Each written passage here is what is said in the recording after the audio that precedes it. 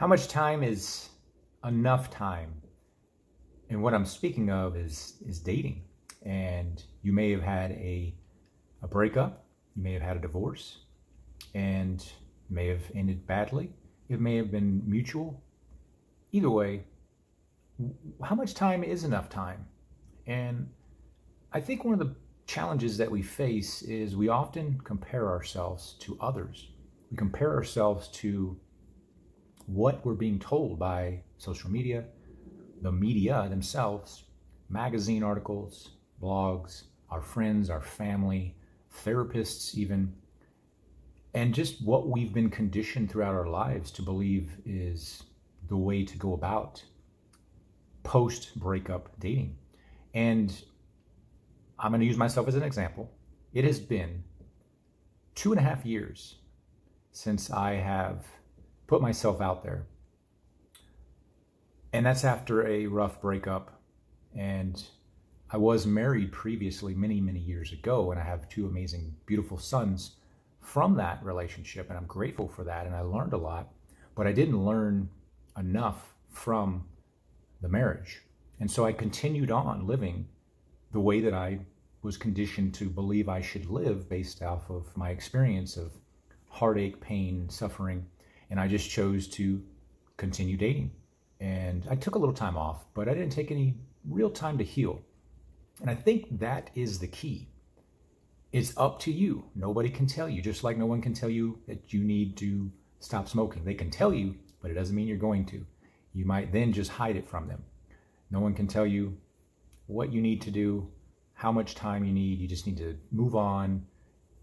Time heals all wounds. No, none of that. Toss all that aside. What you need to do is take a moment and pause and reflect on the pros and the cons. What worked, what didn't work. What you sacrificed that more or less you gave up your belief system, your core values, and you sacrificed more than this other person, which created resentment, whether you believe that or not. It did create resentment, and you either held it in and then became resentful through your actions, even your words, and that pushed them away. So the key, in my mind, is doing it on your own terms, and you've got to pause. You owe it to that next person, that very first person that you date. You owe it to them to heal yourself. You may not be fully healed, but at least healing some of those key triggers that have created these failed relationships. And if you continue to have failed relationships and you're continually pointing your finger at the other person and making excuses as they are the reason why the relationship ended, why these things happened, and they continue to happen to you in your relationships, I would gamble quite a bit of money to say that you are part of the cause of the end of the relationship, the self-sabotaging, the insecurities, the doubt, the fears, all those things that cause us to question the other person's true intentions, and then to suspect that things may be happening that may not actually be happening because of those insecurities.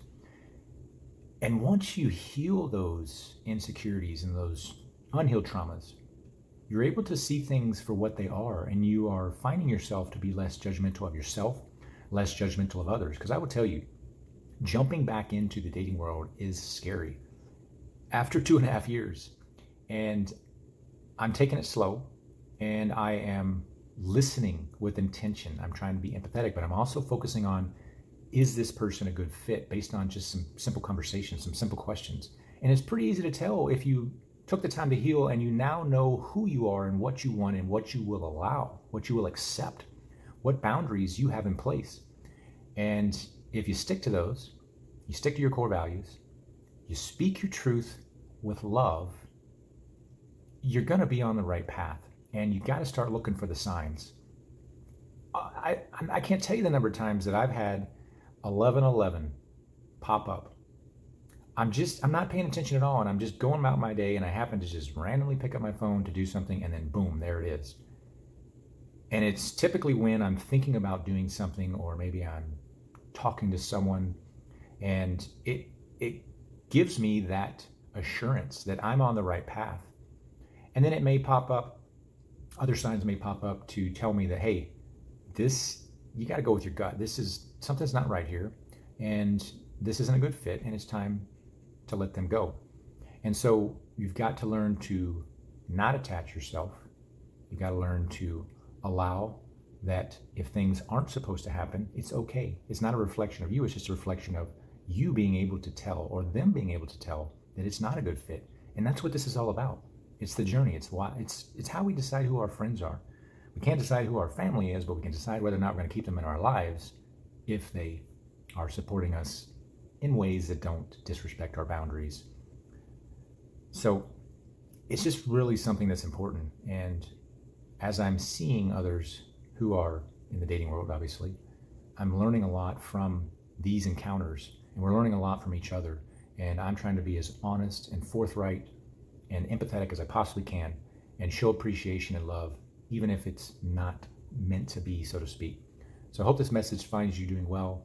I hope it gave you a little bit of insight onto your own life and how you should pause, reflect, make sure that you're ready before you dive into the dating world after a divorce or a tough breakup. So I hope you have a beautiful rest of your day. You take care. Till next time.